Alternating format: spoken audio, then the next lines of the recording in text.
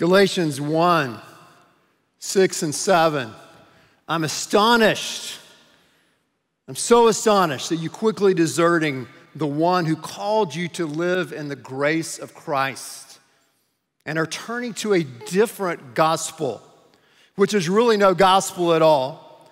Evidently, some people are throwing you into confusion and are trying to pervert the gospel of Jesus Christ. When I look inside of the church today throughout our country, when I look outside of the church, I see a lot of confusion. I see a lot of chaos. I see a lot of fear. People wondering, what do I do next? What do we do next? Do we speak? Do we stay silent? How do we live our life? About 10 years ago, for some unknown reason or another, I decided to go back to school. Yeah, back to school. I had no idea what I was getting into. I didn't know what to bring to class. Do you bring a spiral notebook? Scantron, number 2 lead pencil? Big Chief? I didn't know. I called the college student. He said, all you need is a laptop. Got it. Got it. So I went back to school in order to try to earn a doctorate degree. And when I went there, my school was out, the seminary was out in California, and we had an incredible cohort of students from all over the world. There were other doctoral students from China, India, Nigeria, Kenya, people from all over the United States, black, white, Latino, male, female, Presbyterian, Pentecostal, Assembly of God, Baptist, Reformed. It was quite the motley crew, okay? But it was awesome. It was great. I built great friendships with people and my classmates. I really enjoyed reading some of the original sources and some philosophers I'd heard about and kind of read parts of. I really enjoyed that. Yet, throughout some of the lectures given by the different professors, I heard a kind of teaching that I'd never really heard before that I started pushing back against. I didn't know what this was called. I didn't know where it came from. I didn't know why almost every professor at my conservative school had to add this in, but I would just kind of politely raise my hand and give some intellectual and theological pushback to this particular teaching.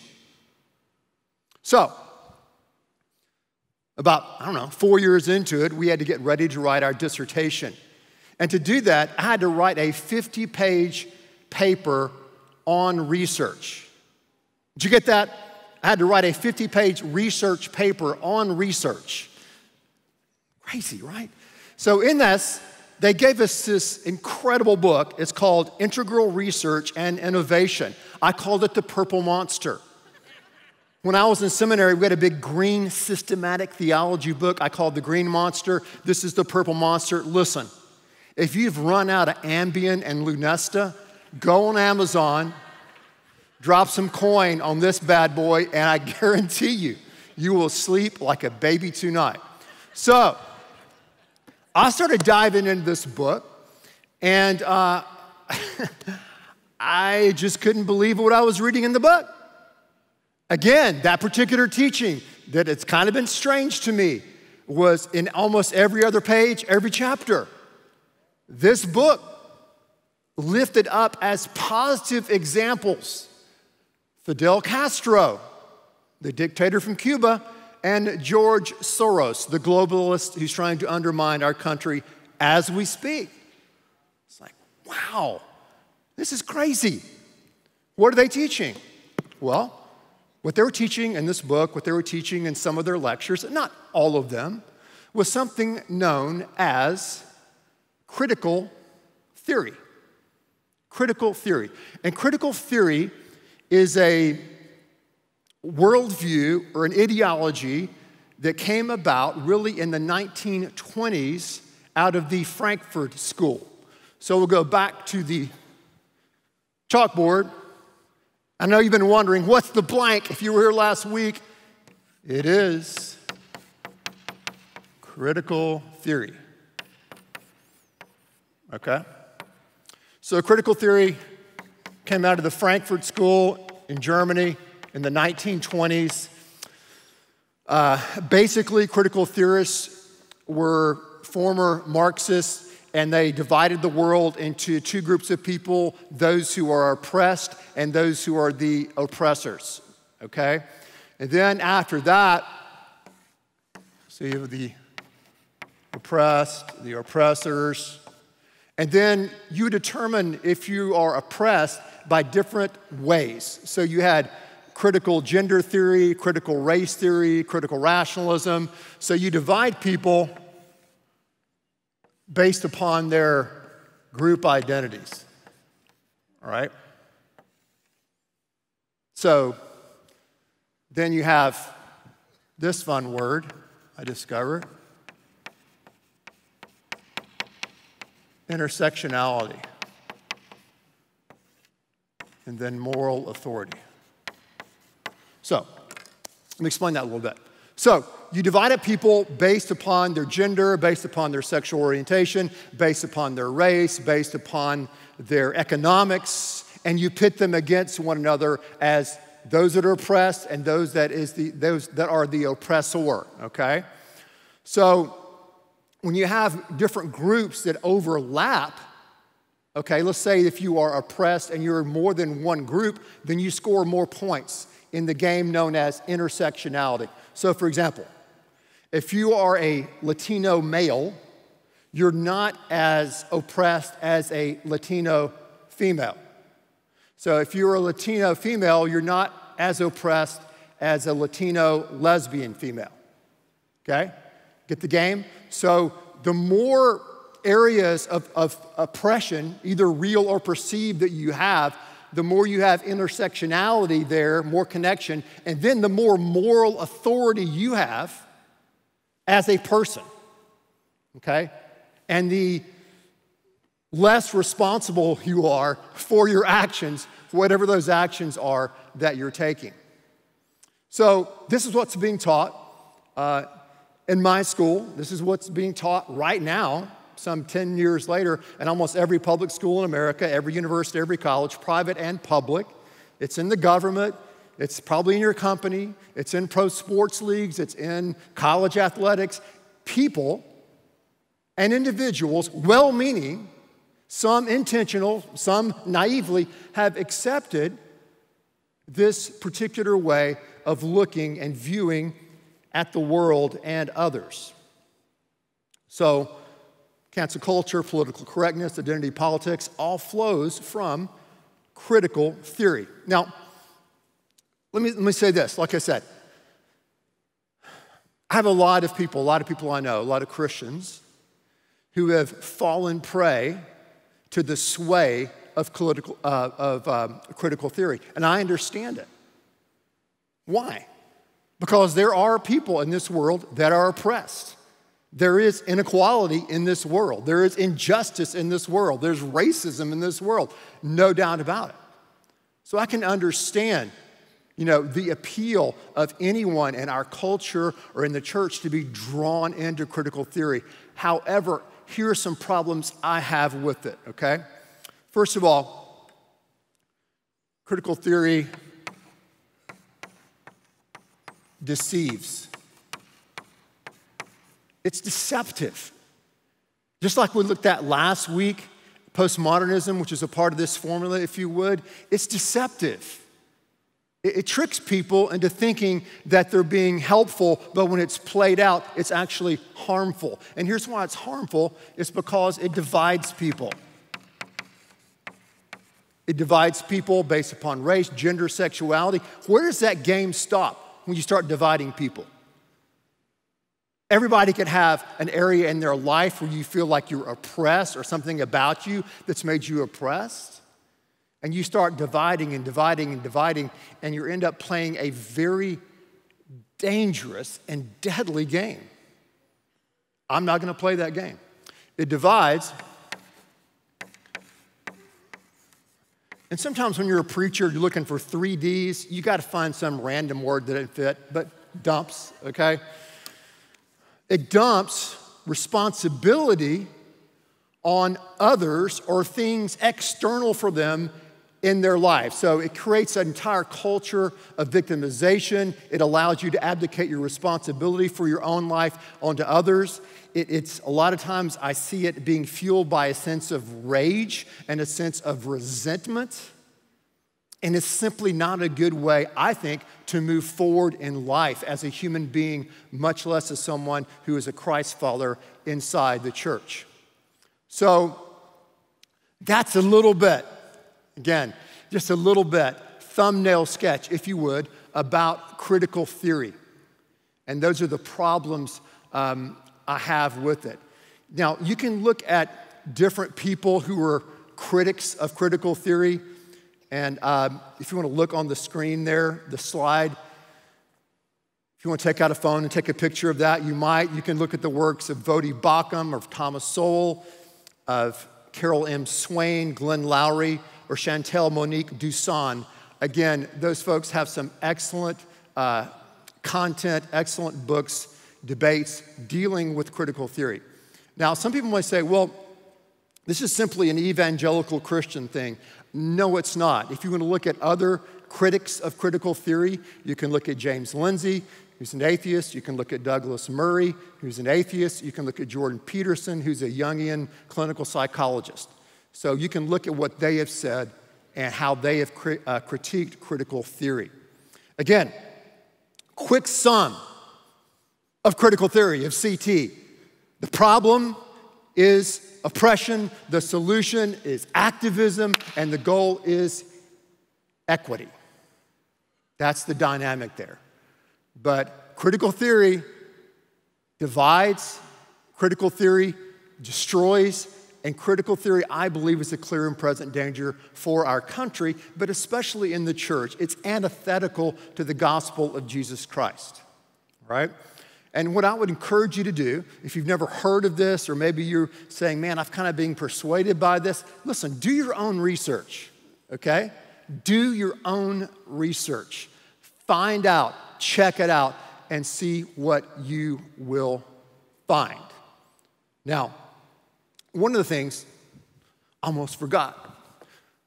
That what happens is this, is so when you have Marxism, if you remember, Stalin, Mao in China, Castro in Cuba, Maduro now in Venezuela, all of this has led to 110 million murders of their own people and the destruction of their countries.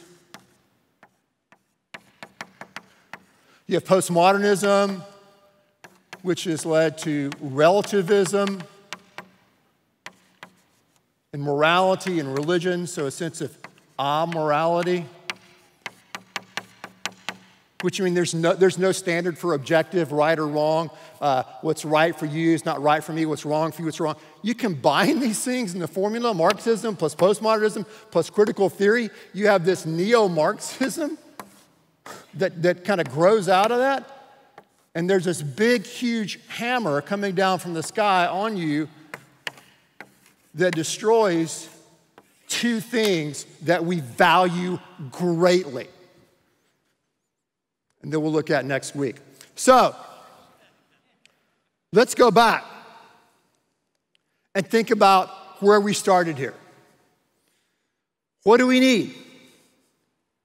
We need the gospel according to Jesus Christ, and not the gospel according to critical theory. Quick summation of the gospel. What's the problem? Sin. What's the solution? Christ. What's the goal? Love. That's the gospel. I am personally responsible for my sin. I am. I have sinned and fall short of the glory of God. And let's see if I can center this.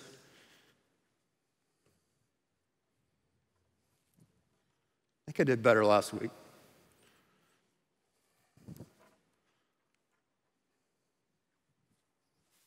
There you go. I'm personally responsible for my sin.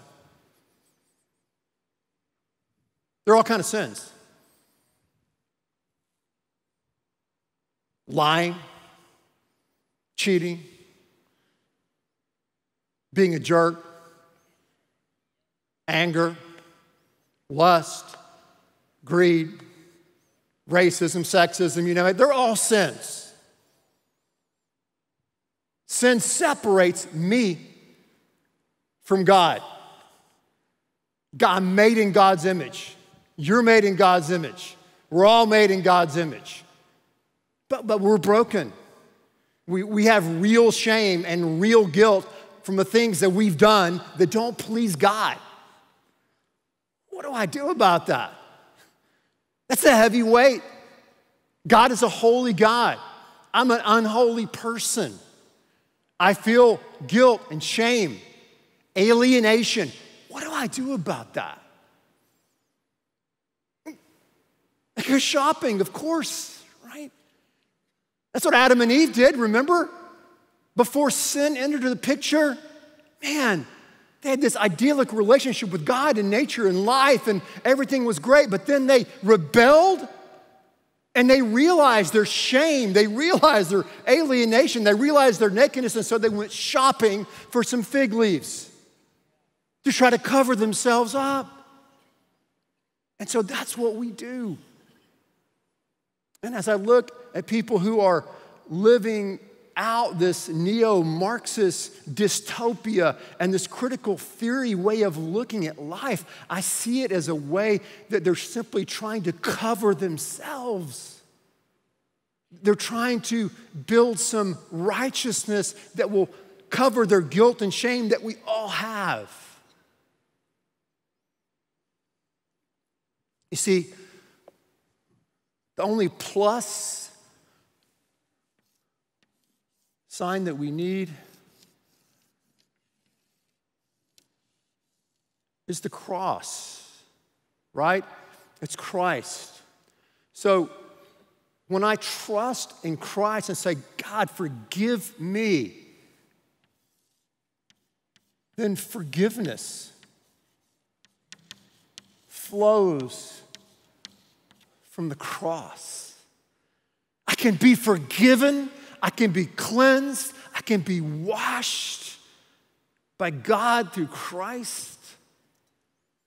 And then through that forgiveness entering inside of me, I can learn to forgive others. There's forgiveness. And of course, there's love that flows to us through Christ.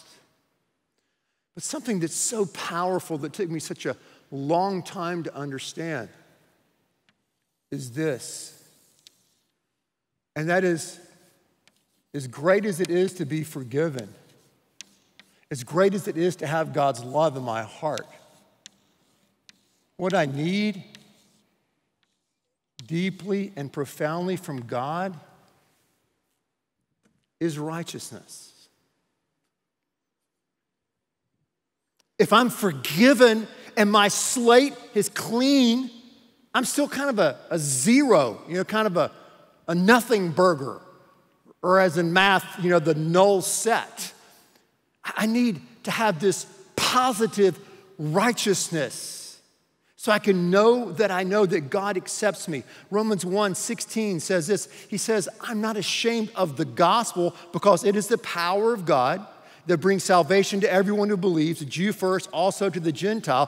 For in the gospel, the righteousness, check this out, from God is revealed, a righteousness that is by faith from first to last, just as it is written, the righteous will live by faith. So I need this righteousness that's from God. My sin has alienated me and separated me from God. Christ can forgive me, and that's wonderful to be forgiven. But it's also amazing, as Paul talks about that in Romans 1 and Romans 3 and in Galatians 2 and Galatians 3 and in 2 Corinthians chapter 5 and those different passages, he talks about when I trust in Christ, not only am I forgiven, but the very righteousness of Jesus Christ is credited to my account. Because in order to be accepted by God fully, we have to live a perfect life. Every single day, every second, every hour, every moment of your life, you have to perfectly obey God's word. If you do that, then you don't need Christ. No one can do that. No one can do that. No one. It's impossible. Everybody falls short. Mother Teresa falls short. Billy Graham falls short. I fall short. Everybody you know falls way short of that 100% perfect record, perfect righteousness. So God gives to us the perfect righteousness of Jesus Christ. Here we are, me and you. Boom.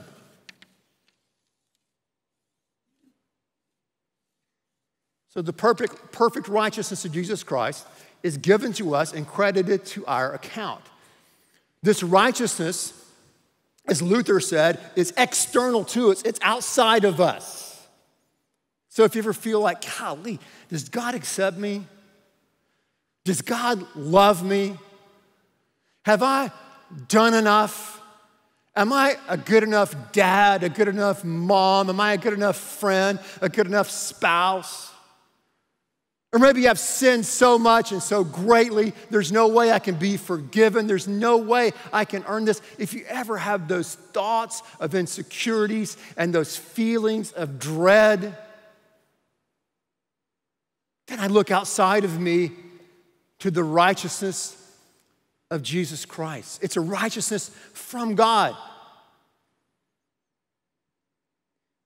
If a righteousness could be earned outside of the cross, then Christ died needlessly. He not only died in our place, he lived in our place. He lived a life of 33 years of perfect obedience. He's my righteousness. Not religion, not gender, not race, not education. He is my righteousness. He is my confidence. He is my boast. That's what it means to be in Christ. We see Christ as our primary identity. We see Christ as our core. You are my brother, you are my sister in Christ. There's nothing else important besides that reality and that fact. But the grace of God. I love what Tim Keller said many years ago. He said this, listen to this quote. Think about this. He said, the real difference between a Christian and a non-Christian is not their attitude towards sin. The difference is their attitude towards their good deeds. The Pharisee, the self-righteous person, repents of their sin, but the Christian repents of his or her own righteousness as well, seeing it as only insufficient but sinful itself, since it was done in order to save ourselves without Christ.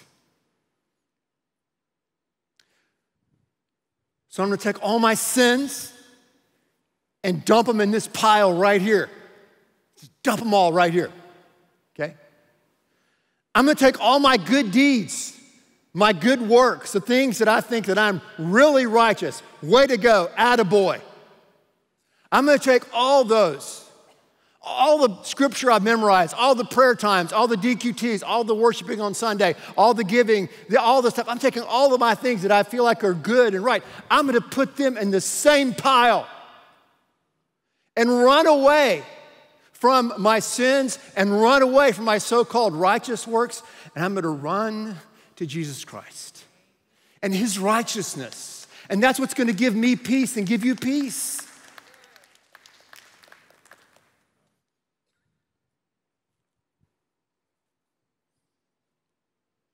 obviously we want to do good. Obviously, I want to produce works of righteousness. Obviously, if I followed him. But these works of righteousness are never meritorious. They're never enough. That's why I'm dependent upon this righteousness that's from God, that's outside of me, that's in Jesus Christ. It's awesome. Dressed in his righteousness alone, faultless to stand before the throne. On Christ the solid rock I stand. All other ground is sinking sand. Amazing grace, how sweet the sound that saved a wretch like me. It's this grace, this righteousness. It's such an awesome part of the gospel and the good news of Christ. And when I see folks, especially young people, they're just sweating and striving and full of anger and hatred, I'm just saying, God, do you know about the righteousness of God in Christ? Do you know about his love for you? Do you know you can be set free from the anger and the resentment and the hurt through the gospel? Through the gospel.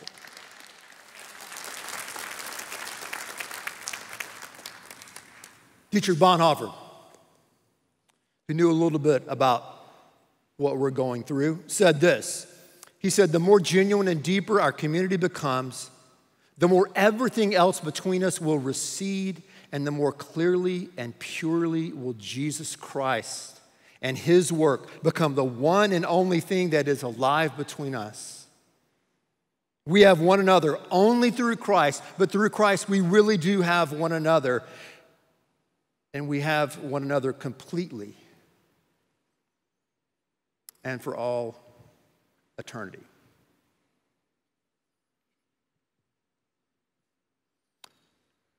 And that's the way it is on this Sunday, October the 11th.